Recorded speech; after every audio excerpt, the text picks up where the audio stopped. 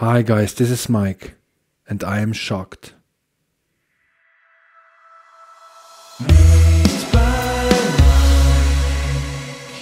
With two eyes.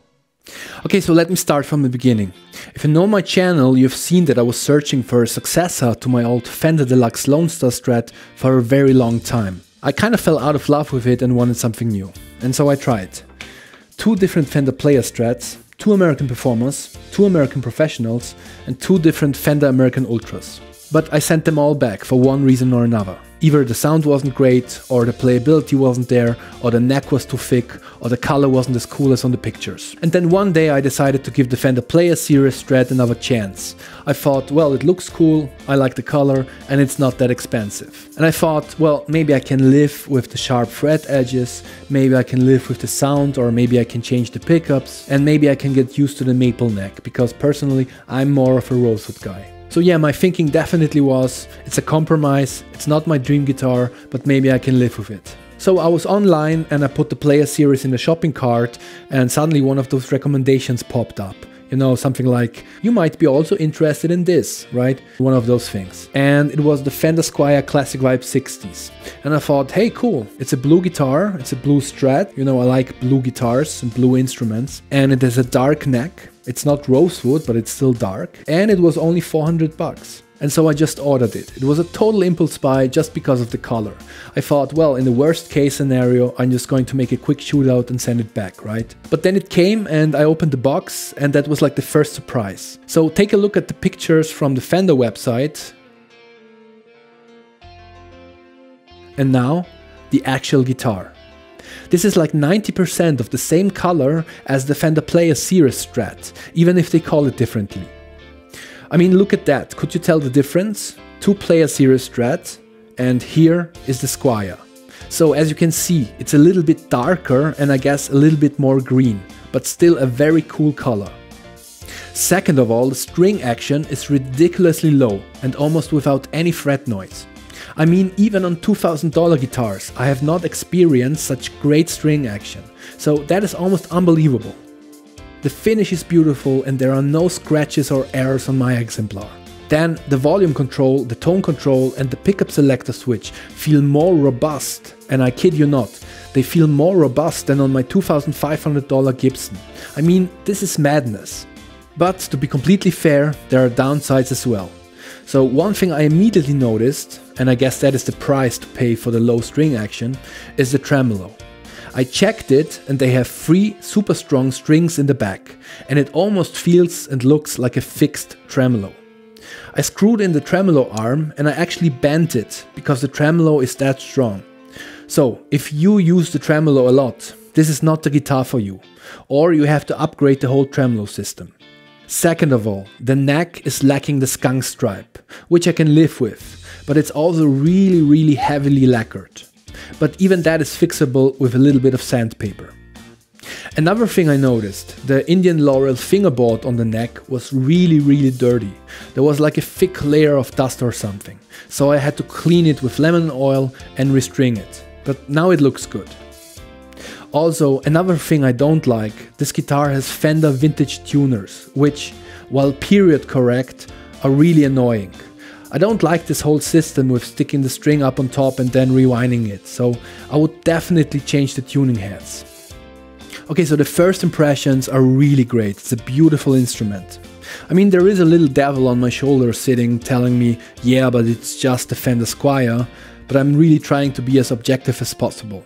And the first impression is great. All the important parts are there and solid. So that's great. The fret edges are really nicely rounded and the whole neck feels great. Much better than on the Fender Player Series.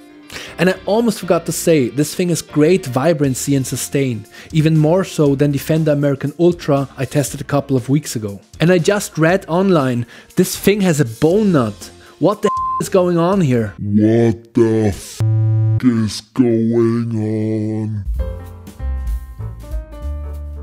Okay, so the Fender Player Series on the other hand, the color is still beautiful, but you know, this is my second exemplar, actually it's my third one, and it still has sharp fret edges, so I guess that's just how it is on these guitars. It has a maple neck, it has a plastic nut, it has controls that don't feel as sturdy as on the Squier, but you get the Fender logo on the headstock, so I guess there's that.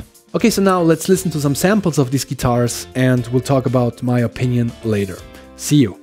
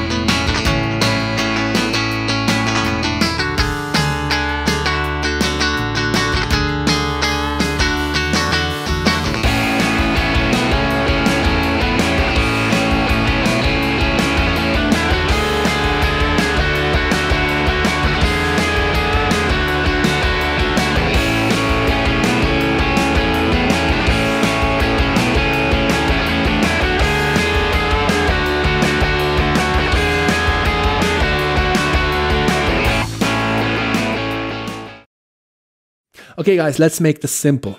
If you look at my video history, you will see that in my search for a follow-up to my old Fender, I tried them all, right? I had professional strats here, ultra strats, player strats, performer strats, you know, you name it. I had it, I played it, and I sent them all back.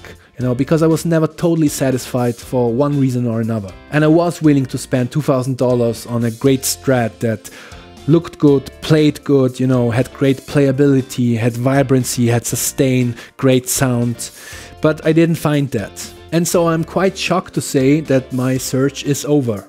this is it. A $400 made in China Fender Squier Strat that has no right to be as good as it is, but for some reason it is. I mean, this is awesome and frightening and shocking and just so cool. And I know the sound isn't that great, but you know what? For that price, I'm so willing to invest in even higher priced pickups and better tuners and a better tremolo system, because the foundation of the guitar is totally worth it. This is not a case of this guitar is great for the money. No, this guitar is great, period. It's literally 95% of where my dream Strat should be. It's just missing like 5 small percent to make it perfecter, more perfect, even more perfect. So if you are in the market for a new Strat, definitely try out the Squier Classic Vibe 60s. Chances are you will love it. In my opinion, it's better than the Fender Player series. And I'm not alone. Check out the great reviews this thing gets all over the web. Okay guys, so there you have it, that's my conclusion. Really fell in love with this guitar. I hope you liked the video, please subscribe if you haven't already. Stay safe, stay home, see you next time. Bye.